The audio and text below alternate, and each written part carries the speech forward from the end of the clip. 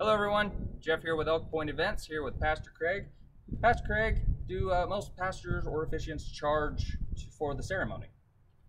Uh, it depends. I've seen it go anywhere between 300 to 500 and up, but it is customary for officiants to charge because, I mean, if they do a good job, they are going to want to prepare, they're going to want to meet with you. I know I like to meet with a couple at least a couple times to first get to know them, get to know their story, and then to plan the wedding. And then there's a little bit extra time to be there prior and to do the wedding. There's the rehearsal, so it does take a lot of time, and so it is very customary to have an honorarium for the officiant if that cost isn't figured into whatever your wedding planner is doing. Perfect.